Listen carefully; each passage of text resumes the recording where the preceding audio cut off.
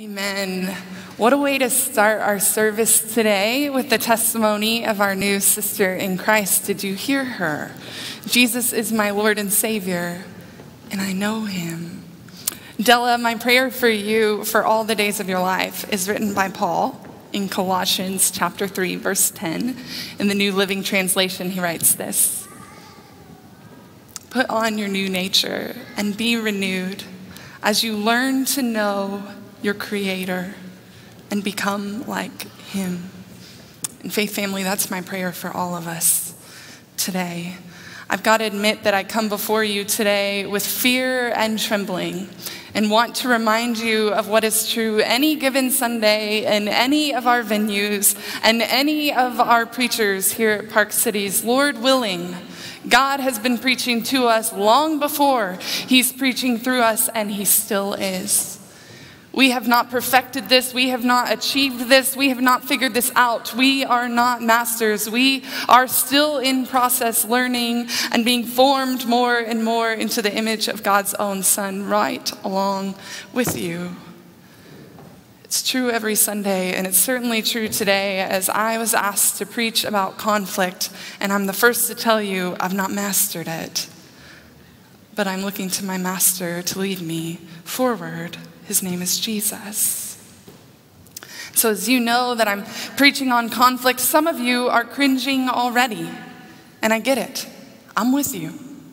While others of you just scooted forward to the edge of your seats because this is the kind of stuff you live for, right? It's fascinating to me. Rarely do I meet somebody who's apathetic towards conflict. We tend to love it or hate it, when the reality is conflict is and always will be this side of heaven. It's just a part of life. Conflict is described as a collision, a clash, a disagreement. And when we encounter people, we come into contact with real people every day with different beliefs and different backgrounds. We are bound to enter into conflict. Conflict is a part of any good relationship, and it's a part of any good story. That was rule number 1 of my creative writing class at Texas A&M. In fact, I felt like I came into conflict with my professor because I did not provide sufficient conflict in my stories for him. Even our happy Hallmark movies this time of year still contain conflict. Generally 10 minutes before the end of the movie, before the last commercial break. If you know, you know. If only conflict could be so predictable in our own lives. And what if it could? King Solomon is writing words of advice for his son on how to live a wise life. And conflict is a part of life. You can't control whether conflict hits your door. It will. But you can control what you do with it. And so we're going to be rooted in the book of Proverbs today. I encourage you to open up your scriptures, but I also encourage you to take notes, because I'm going to have our scriptures from Proverbs on the screen for you as I'm reading from the New Living Translation. But I'm also going to reference a whole lot more scripture today that will not be on the screen. So I encourage you to listen and take note of those references. Why?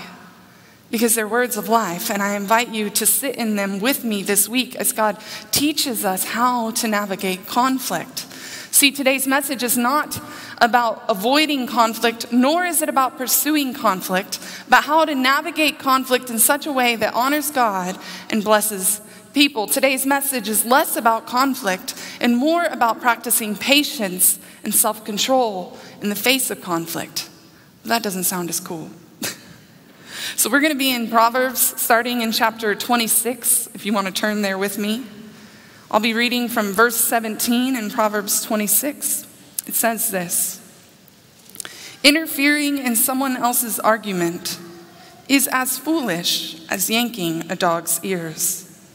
Interfering in someone else's argument is as foolish as yanking a dog's ears. What is he saying? He's saying if you're walking along and you see a dog and you go up and pull its ears, what do you think is going to happen? Chances are you're going to get bit. In the same way, if you're going along and a couple of people are arguing, they're in a disagreement, they're in a collision, a clash, this conflict, and you jump in, you intervene, what do you think is going to happen? chances are you're going to get bit. Now, when I read this at first glance, I thought this meant that I should be avoiding intervening in other people's conflicts. It reads that way, doesn't it? But I wrestled with that, knowing I was coming before you today, because I thought, as people of God who are living the kingdom of God here on earth as a foretaste of what's to come, God has called us to step into conflicts that may not be our own. Jesus is the picture of that. We were in conflict with sin and death, and we could not win, and Jesus came and overcame sin and death for us. Praise him. So as followers of Jesus, sometimes we're called to do the same. And so I was meeting with Travis leading up to this sermon, because he's preaching in the Great Hall while I'm here, so we learn together.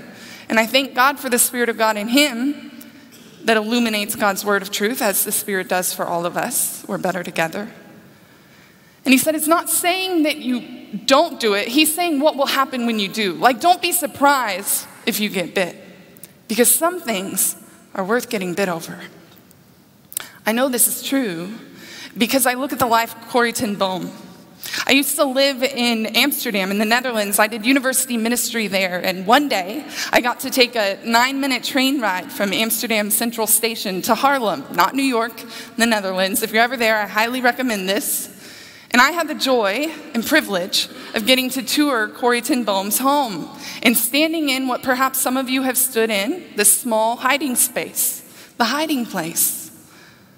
Corrie was a follower of Jesus who lived in the Netherlands when the Nazis came to power, and she saw obvious injustice against Jews who were literally being taken on train tracks to their death. And she couldn't let it just go by. She had to jump in, as any child of God should.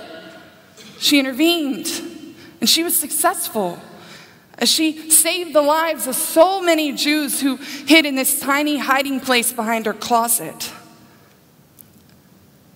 But she got bit.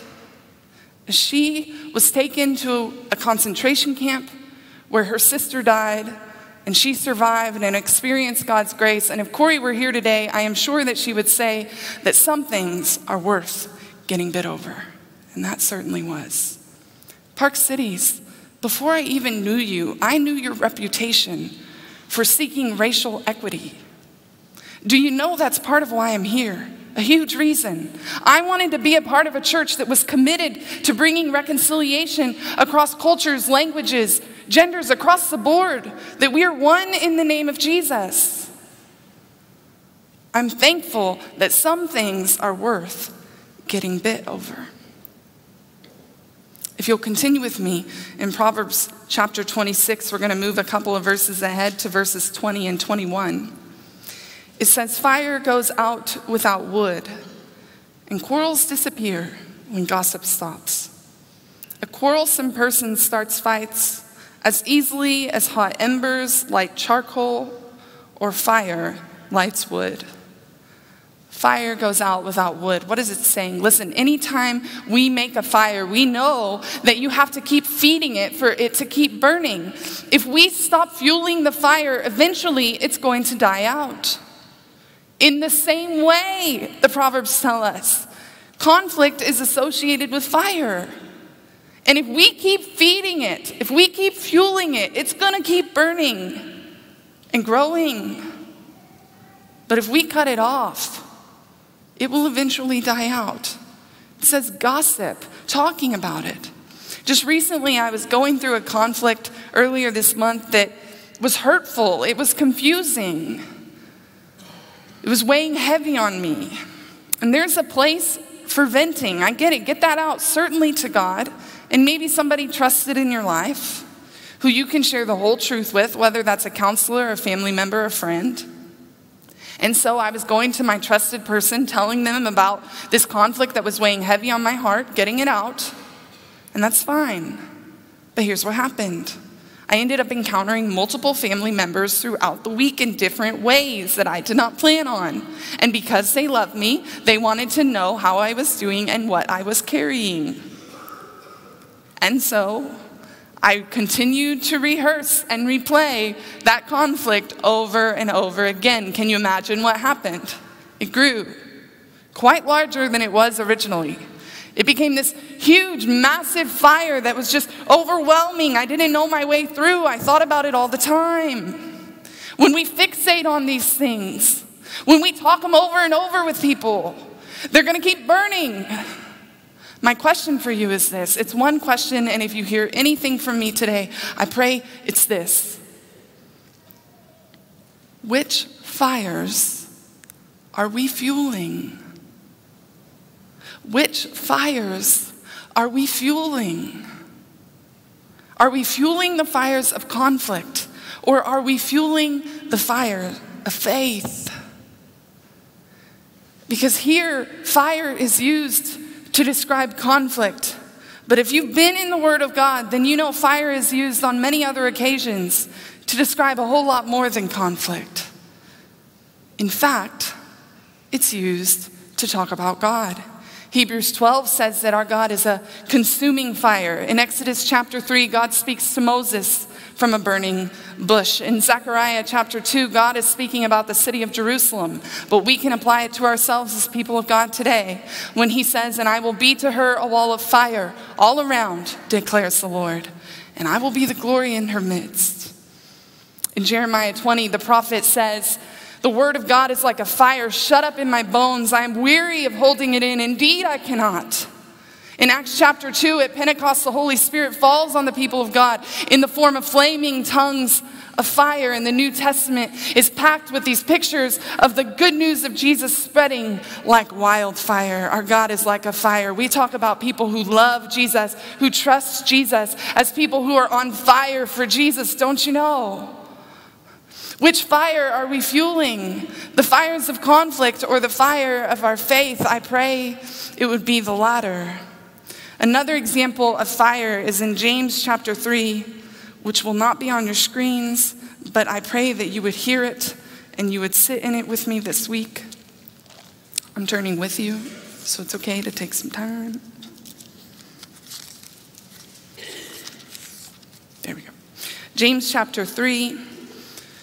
Last week, Travis was in this room and he preached on words, the power of our words. Next week, we'll hear a sermon on anger, and conflict is right in the middle, right as it should be.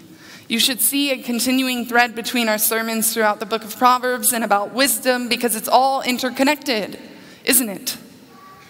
And so Travis said himself that so often our conflicts come from our words with one another. It's so true.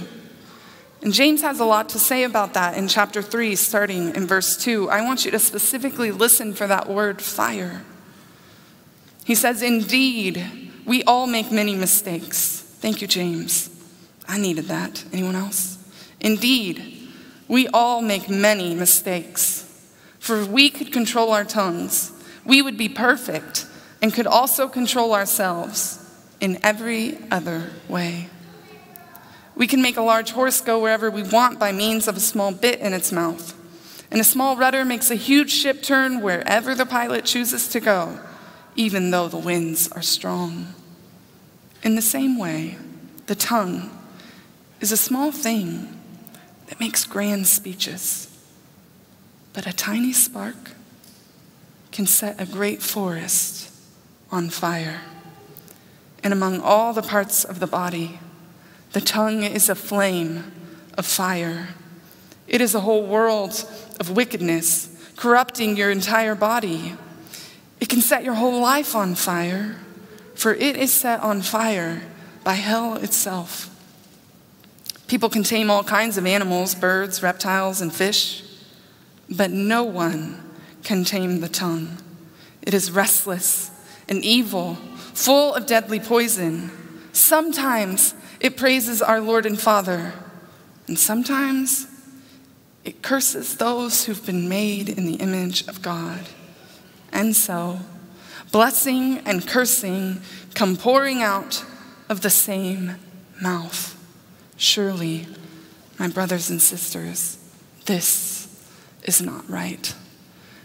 Surely this is not right. James is writing this in verse 1 of chapter 3. He says, "Dear brothers and sisters, not many of you should become teachers in the church, for we who teach will be judged more strictly." It's interesting to me that sometimes the greatest gifts of God in our lives are also our greatest weaknesses. And I think it's designed that way, to keep us dependent on God, that he would use what he's entrusted to us for his glory rather than our own gain.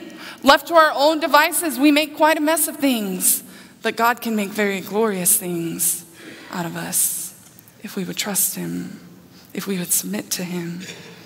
I'm thankful James doesn't beat around the bush. He tells us like it is, and it can sound pretty harsh, but I don't think there's a single one of us who would disagree with him. That blessing and cursing can come out of the same mouth. Surely this is not right. Indeed, we all make many mistakes. If we could control our tongues, we could control everything about ourselves and be perfect. He says no one can tame the tongue. Amen. But there is a perfect one, isn't there? His name is Jesus. And he has the power to do what none of us can. And I'm grateful for the good news in Galatians chapter 5, starting in verse 22. That though we cannot exhibit patience and self-control in the face of conflict on our own, the good news is that we don't have to. You see, we have good news that they didn't have in Proverbs. Solomon didn't have. It's the whole reason I'm standing before you today. Not because I was asked to, not because it's part of my job. No, the reason I'm standing before you today is because I believe there is good news in Jesus. I believe he's given us the gift of his Holy Spirit, and I exist to declare that. Nothing more and nothing less. Galatians chapter 5 verse 22 says, "But the Holy Spirit," who? The Holy Spirit produces this kind of fruit in our lives. Love, joy, peace, patience, kindness, goodness, faithfulness, gentleness. And do you hear it? Self-control. Against such things there is no law. Those who belong to Christ Jesus have nailed the passions and desires of their sinful nature to his cross and crucified them there. Since we are living by the Spirit, let us follow the Spirit's leading in every part of our lives. In every part of our lives. Listen, as you're hearing this message about conflict in all of our sermons throughout Proverbs, it should feel overwhelming. You should feel like you don't quite measure up, because you don't. And it is. These Proverbs point us to Jesus, our desperate need for Jesus, the perfect one, our good news, who gave us his Holy Spirit to produce in us what we cannot manufacture on our own, and we are exhausted every time we try to do so. Anyone else? Indeed, we make many mistakes. Praise God for his Spirit in us. And do you notice it says that we have nailed the passions and desires of our sinful nature to the cross of Christ. We have crucified them there. My question is, have we? Listen, it's totally natural. And I'm preaching to myself. I want you to know it's totally natural for us to want to retaliate. It's totally natural for us to want to continue to build up and feed and fuel these fires of conflict in our lives. It is supernatural for us to practice patience, kindness, gentleness, self-control in the face of conflict. It's supernatural. We need God to help us do it. And he is glad to do so. Would we nail the passions and desires of our flesh to the cross of Christ and crucify them there? Will we just let them die out? Stop fueling these fires of conflict. Friends, fuel the fires of faith with me, will you? Please. We need each other. So back to Proverbs. We're going to be in chapter 19. Proverbs chapter 19. It will be on the screen for you. We'll be in verse 11. It says, "Sensible people control their temper. They earn respect by overlooking wrongs." The NIV says, "A man's wisdom gives him patience. It's to his glory to overlook an offense." Why is it to our glory to overlook offenses? Why do we earn respect by overlooking wrongs? Could it be that it's because that's what God does, doesn't he? Our God, who has every single right to hold every single one of our wrongs against us. Instead, while we were living as his enemies, living as though we hated him, God demonstrates his own love for us by sending his own son, Jesus, to die for us while we were still sinners, living as sinners. He called us friends while we were living as enemies. God came and sent his son to carry all of our offenses, all of the ways we wronged him, past, present, and future, so that we could be his forever. God showed mercy to us. So when we show mercy to others, it is to our glory. It is respectable, because heaven knows it's not natural. It is supernatural. So that shows somebody surrendered to the leading of the Spirit in their lives if they can show mercy in the face of conflict. Y'all know that's not natural. So you see, in the kingdom of God, when it comes to conflict, the one who shows mercy is the one who actually wins. So contrary to what we understand in our world, isn't it?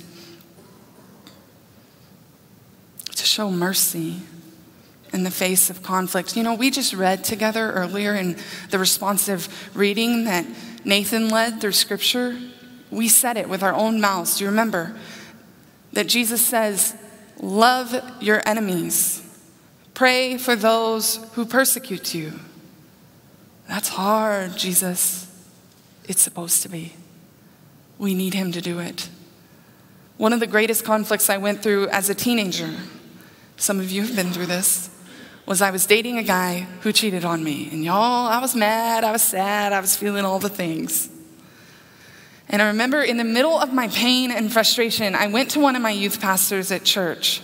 So side note, if you're serving amongst the next generation, I want to say thank you, because what you are doing matters. And they may never tell you thank you to your face, but I can promise you that what you are doing matters. Because when my boyfriend cheated on me and I was in great pain and frustration, I went to church and I asked one of my youth pastors what to do, because I said, listen, I know that God is about forgiveness, and so I should forgive them, but I just don't know how. And thank God, one of my youth pastors said, have you tried praying for them? It's really hard not to forgive somebody if you're praying for them. Well, no, of course I had not. I mean, who naturally thinks that? So thank goodness for people who serve the next generation with a wisdom they have learned throughout the years. Who knows, maybe they were cheated on, I don't know their story. But I started praying for them, and wouldn't you know, I was able to forgive them. But I say, love your enemies. Pray for those who persecute you. You can show mercy when you take it to God. But we don't take it to God, do we? Oh, we stew over it. I'm going to speak to my fellow perfectionists in the room, because I know I'm not alone. As we expect perfection not only of God and of others, but also of ourselves. And so when I am in the wrong, my family's here to attest to this, I cannot get over it. I stew over it. I think about it. And I'm so frustrated with myself and how I've fallen short. And so when he says it's to our glory to overlook offenses and wrongs, it's not only the wrongs of others, it's also our own. Now hear me, yes, there's a place for recognizing our shortcomings, confessing our sins to God, who is faithful and just to forgive us our sins and purify us. But there's a difference between confession and repentance and what it is that I find myself often doing, punishing myself for something that's already been paid for. You see, it's not that it doesn't matter. It's that it's already been paid in full by Jesus so that we could be free in him, not because of what we've done that was good enough, but because of what he's done that is enough. He said it was finished at the cross. Why do we keep bringing it up again? We're supposed to nail that to his cross. Let it be crucified there with him. Be raised to new life in him. Why is it so hard? So we need to overlook not only the wrongs of others, but also our own wrongs. And only you know which one of those is harder to do, but I can promise you both require the Holy Spirit. Recently, our pastor Jeff was preaching from Galatians chapter 5 when Paul writes, if you keep in step with the Spirit, you will not gratify the desires of your flesh. Do you hear? That's a promise, not a command. That was a huge deal for me to learn with you just recently. If we keep in step with the Spirit, we will not gratify the desires of our flesh. That's language of walking.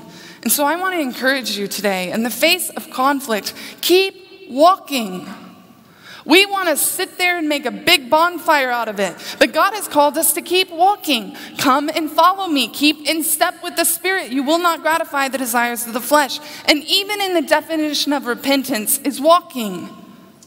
It is turning and walking in a new direction. Keep on walking. It's paid for. There is therefore now no condemnation for those who are in Christ Jesus. If we live by the Spirit, let us also keep in step with the Spirit and follow his leading in every part of our lives. The last scripture I'm going to read from Proverbs is in chapter 16, verse 32. I love this one. Solomon says, better to be patient than powerful. Better to have self-control than to conquer a city. Better to be patient than powerful. Better to have self-control than to conquer a city. Who is saying this? The king, Solomon, most powerful, is saying to his son, son, more than the power people ascribe you because of your position is your ability to be patient. Kings who are known for conquering said, son, better than your desire to possess lands is your ability to possess self-control. Do we hear it? Power looks a lot different in the kingdom of God. In fact, it looks a lot like Jesus. When we look at him, who's given us the Spirit.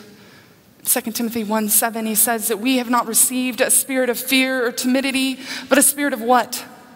Power, love, and self-control. What if the conflicts that we encounter actually lead us to seek God more, as we don't know how to navigate them? You see, we encounter conflicts, we're always surprised, but they're always there. But what I do often, and I don't think I'm the only one, so when I encounter conflicts, I associate all these smaller fires with it, and it becomes this huge, overwhelming thing. And I don't know the way forward. And I thank God he gave us a story in his word where he stands with us in the fire. Do you know it? He's our way forward. He knew that we would face conflict, trial, sorrow in this world.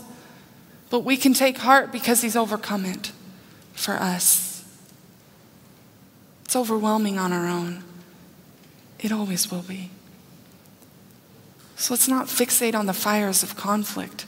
Let's fixate on Jesus, the author and perfecter of our faith, who for the joy set before him, you hear the example he's setting for us, who for the joy set before him endured the cross, disregarding its shame, and is now seated at the right hand of the throne of our Father. That's our Savior, that's our Lord, that's our guide, who gave us his own Spirit to guide us, to comfort us, to show us when we're supposed to step in and when we're supposed to step back, when we're supposed to speak up and when we're supposed to stay quiet. On our own, we can't figure it out. We need him. We need his word, and we need one another. This week, I had the privilege of participating in the Right Now Media Pastors and Church Leaders Conference, and I got to hear from a number of gifted proclaimers of God's word, including Jen Wilkin. And she had something to say about wisdom that I wanted to pass on to you as we are in this series about ancient wisdom for modern times. She said this: wisdom is not knowing what to do. It's taking what I have and making the best decision available to me. Knowing what to do is knowledge. We ask God for wisdom when we're really asking for knowledge. God tells us to ask for wisdom and he will give it to us. Wisdom is not knowing what to do. It's taking what I have and making the best decision available to me. Friends, what do we have?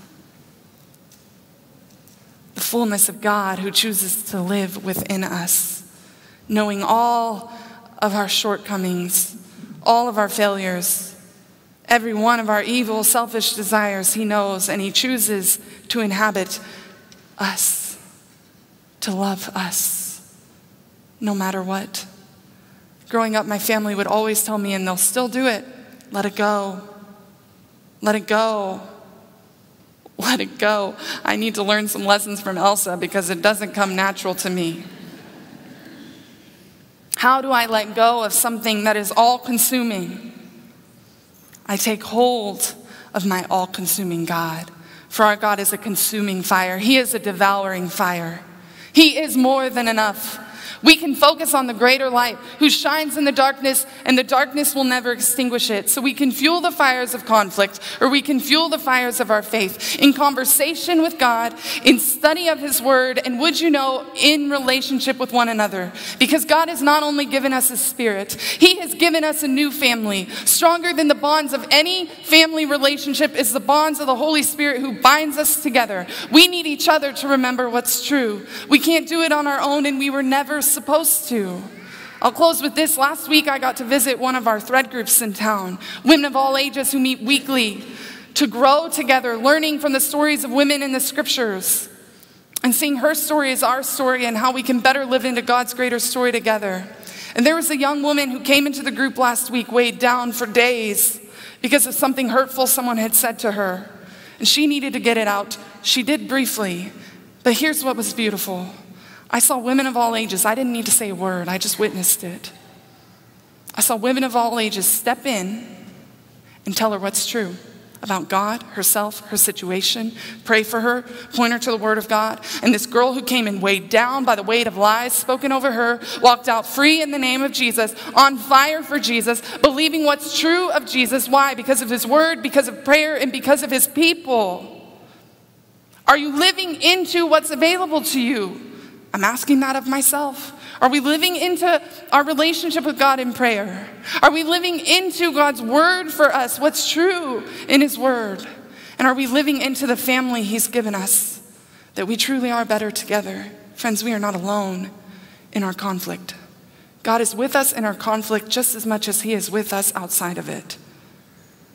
But somehow I find I seek him more in it, and I come out more in love with him than when I walked in. Is that true for you too? Which fire are you fueling? Lord, may you help us fuel the fires of our faith over and above the fires of conflict. Will you pray with me?